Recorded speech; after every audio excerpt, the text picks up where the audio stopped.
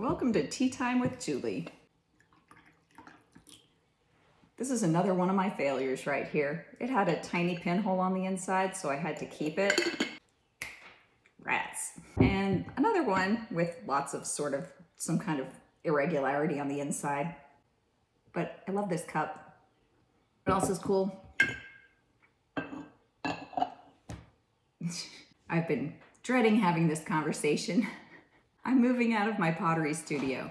It turns out that sometimes when you get everything you always wanted, it doesn't end up being what you wanted. I got this studio. Well, I will say there were some things about it that weren't right from the beginning.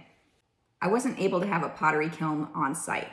So I never did buy a bigger pottery kiln. I kept the little one in my garage, and I've been taking my pottery to a pottery service in Arlington, which is actually awesome because I do not have to babysit a pottery kiln. What I found people wanted most from me with my pottery studio was to come in and do pottery classes. For me, that was way more work, and I didn't end up getting to focus on what I wanted to make. It's kind of a situation of sharing where I just don't want to share.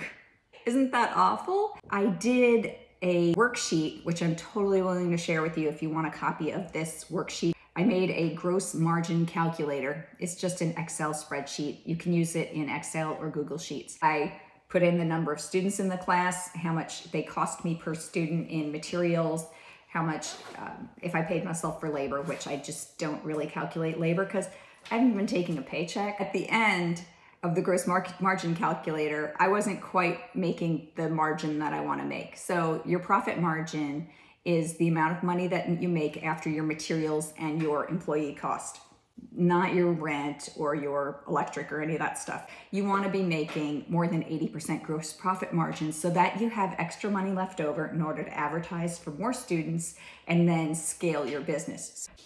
George, you scared me. I talk about scaling a business. That means growing. So any business that just stays at the baseline isn't scaling. So scaling a business means adding employees and having your business grow exponentially to where you actually need a marketing director and maybe an HR person and a this and that, whatever. It means that it grows, and growing a business is a business that can be sold and can operate without the principal. So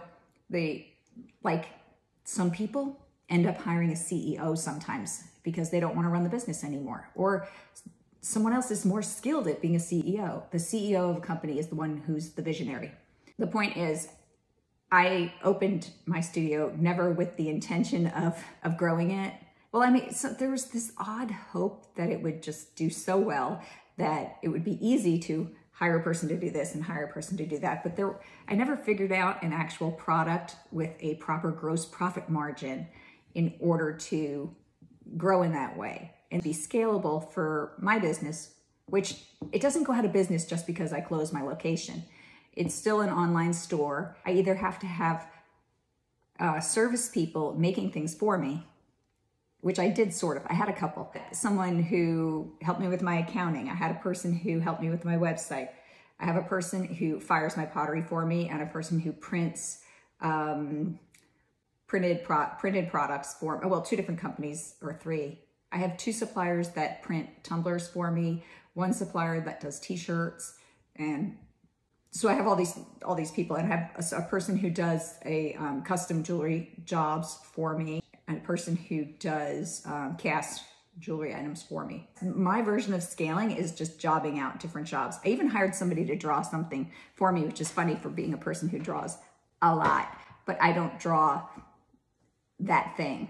I find people that are more skilled than I am to take over some of the jobs of the business. Being tied to a studio location was kind of hard for me. It's easier when you're a potter to live on site with your pots because you can just run outside and flip them over if you need to dry the bottom out, and then you can wait, do stuff inside, do your life, and then go back out at random times and do the little pieces that you need to do. So that makes it much easier to live on site with your stuff because of the nature of pottery. So I was doing some painting down at the studio. I was getting extremely distracted with a lot of other stuff. So the big moneymaker over there was the classes.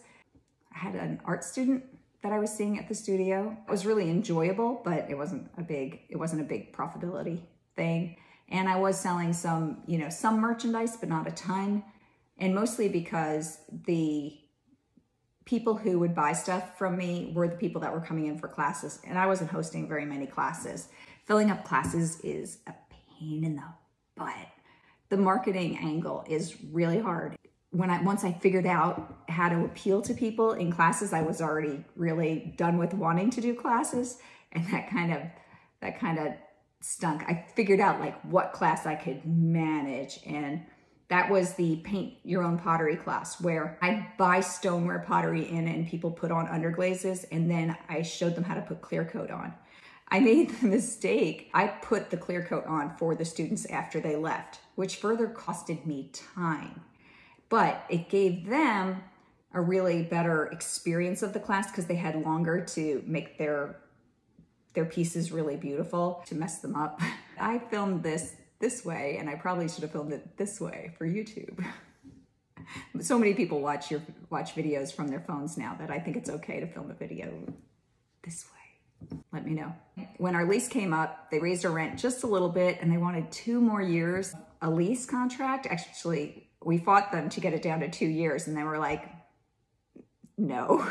So my partner in crime, who is, she owns her own studio, but she shared the space with me. She decided to move to a place closer to her home. It doesn't have room for a kiln, so I definitely don't want to do it for that reason, but the other reason is I'm just way more comfortable doing pottery out of the tiny pottery shed.